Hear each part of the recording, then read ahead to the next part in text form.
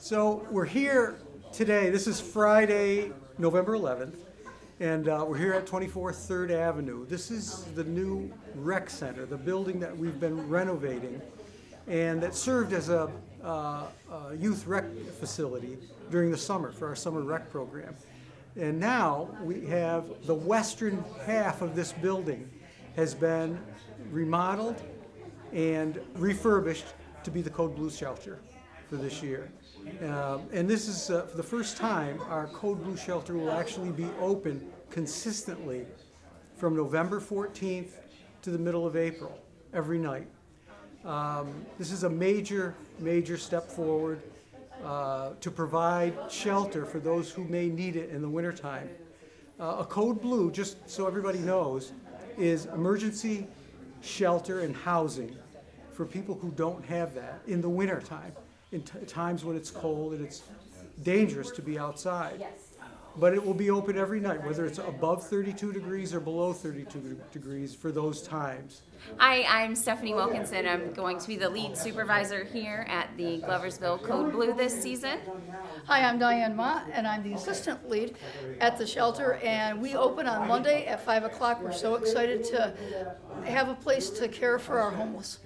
Yeah, we're all staffed and ready to go. The building is pretty much all set up, ready to hit the ground running and start making a difference. We're just really excited to be a part of it. Hi, I'm Reverend Lori Garamone, and I am the rector of St. John's Church in Johnstown, New York. And I am so excited to see the work that's been done and to know that this Code Blue shelter is open here in Gloversville, because just in the past few weeks, I have been helping people who have no place to stay at night.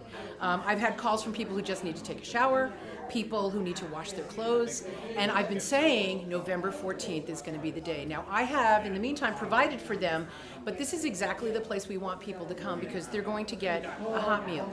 They're going to be able to sleep in a safe and protected and warm environment in the wintertime.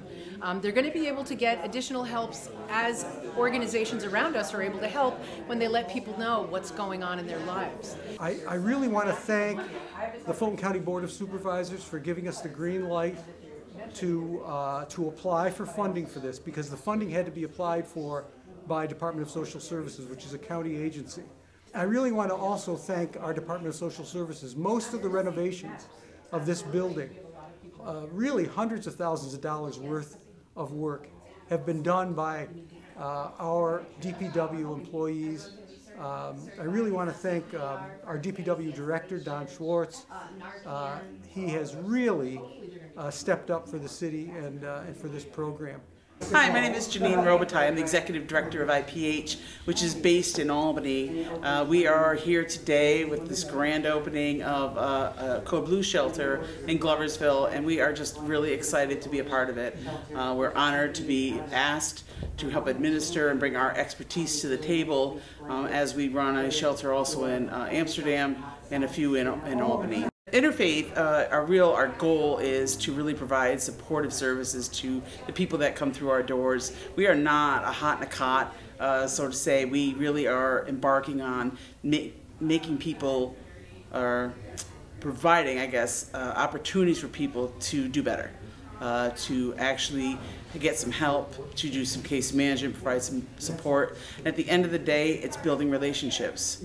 Building relationships with people who have nobody, don't know how to get out of the situations they're in, and need help and guidance and support and someone who actually cares about them. And that's us. We care, and we want people to be their best selves. I'd just like to take a moment to thank everybody who came out today to the open house to check out the improvements that we had here to the building. I would like to give a thank you to Dunkin' Donuts and the Happy Mug, who both donated items to the open house today. I would also like to give a special shout out to Price Chopper, Century Linen, and Benjamin Moore's for their donations to the center as well. We get a lot of requests for what can be donated to the shelter and what we need. Thanks to the generosity of our residents and our community over the past couple of years, we are pretty fully stocked here in equipment. What we are asking for now for those that would like to donate is monetary donations. That way we can buy any supplies that come up, we can keep the program running. So if you're interested in making a monetary donation to the Code Blue shelter, you can make a check payable to the Commissioner of Finance, send it to City Hall at 3 Frontage Road, put it in the memo line that it's for the Code Blue Shelter, and we'll make sure that that money is allocated for this program. We do have a small list of item donations that we're accepting. If you would like to donate items, we are looking for any kind of disposable kitchen equipment, plates, napkins, silverware. We can always use new in the package undergarments for men and women. And we can use toiletry items, individual toiletry items. Those are always appreciated, and we do go through those quickly. Again, thank you to everybody that made this possible and everybody who attended the open house today. Thank you very much.